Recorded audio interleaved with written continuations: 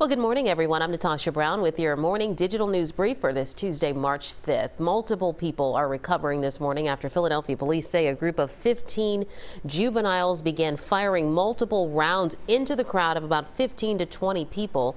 The shots were fired in the area of Godfrey and Ogons Avenues about 3:45 Monday afternoon. Of the 4 who were injured, officials say 2 15-year-olds suffered from graze wounds, while one of the 2 bystanders was shot once in the head.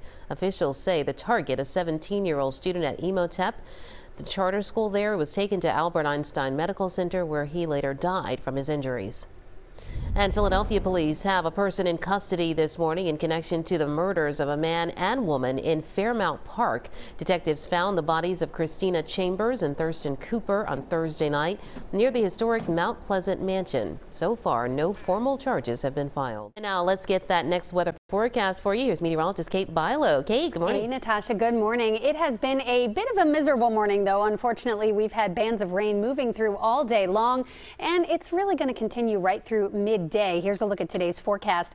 We've got rounds of showers, nothing all that heavy, but showers still around through afternoon. There will be some breaks in the action as well, but you're going to want the umbrella or at least the waterproof jacket with the hood out there today. You can see the back edge of this system still going to rotate through as we get into the afternoon.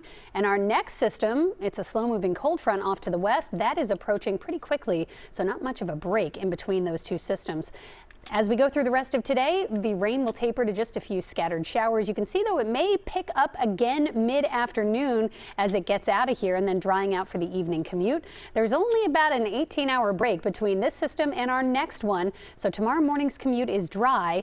By midday, here we go, noon tomorrow, you can see some rain, especially steady down the shore, and that will continue to fill in as we go through your Wednesday evening with the heaviest rain, again, along the coast, and that will linger into Thursday as well.